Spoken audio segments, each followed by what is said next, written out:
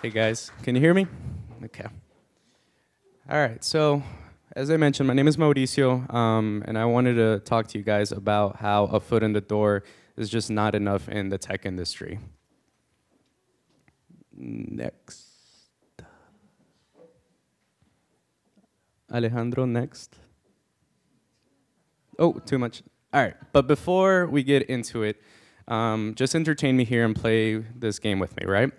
Alejandro, could you go next? We're gonna go through 5 or 6 tech entrepreneurs, and you guys are going to guess who they are, right? You guys can see on the screen this person is the CEO of SpaceX, PayPal, and a variety Tesla, and Neuralink. He holds 3 different nationalities, and can anybody guess him? That's right. Next. This other one, born in Albuquerque, New Mexico, raised in Houston, Texas, CEO of Amazon, richest man in the world. That's right.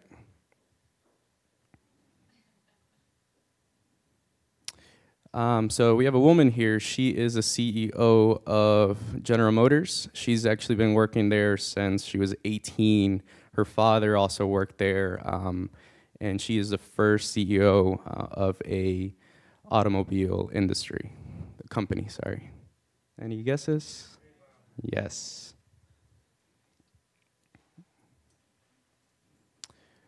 I think this is the last one. CEO of Apple. Can anybody guess them? Yes, yes. Sorry, I didn't hear you guys. Just kidding, we have one more. All right, it's CEO of Google. Yes. One more, Alejandro? Yes. Okay. What about this person? No, I'm just kidding. So one more thing for me, guys. Close your eyes. I'm gonna close mine too. And if I were to ask you guys, name, or in your head, think of the most technical person that you work with or that you've interacted with in your life, obviously not including yourself. Don't say that person out loud, but just think of that person. Go ahead and open your eyes. Raise your hand if that person looked like us, Latino or Latina. 1, 2, okay. Cool, cool. I want to work wherever you guys are working because I need to meet more people like that. Could you go next, Alejandro?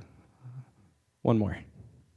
Okay. You know, the reality is, even though that percentage is increasing of how many Latinos and Latinas we have in tech, it's still a really low number. We're at 7%. With Latinas, we are at 2%. And with the African American community, we are at like 7 or 8% as well. These numbers are very, very low, and we need to include a lot of them more in this tech industry, right?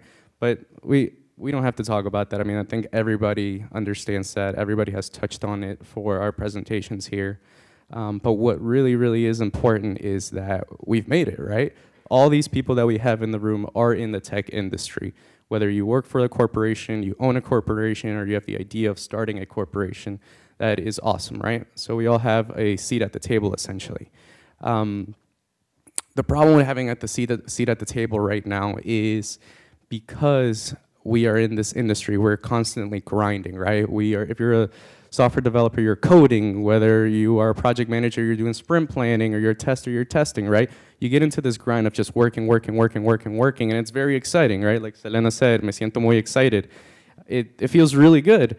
But what tends to happen is sometimes you forget to look up and check your surroundings, check your environments, right? Instant for me, like I work at GM. There is actually a good amount of Latinos there. But unfortunately, sometimes I get caught up in my work and I don't look up. Off the top of my head, there's a lot of Latinos I haven't introduced myself to them. You know, we need to create these networks. And, you know, this is kind of what habituation means. When you get caught on to this grind and you're constantly working and you don't realize the new things that are happening, your environments, you're not checking yourself. Could you go next? So to end habituation, I kind of recommend 2 things, right? you have to look closer.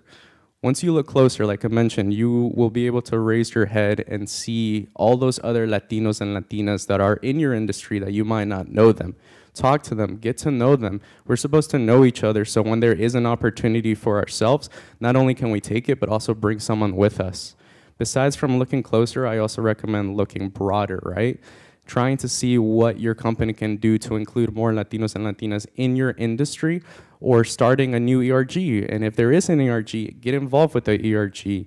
I know that sometimes it can feel like a second job almost, and that's why a lot of people unfortunately don't participate in these ERGs that companies hold. But we really, really need to, because that's how we're going to create a network with each other and, you know, bring someone with us as we continue to rise. One more. So that's a network.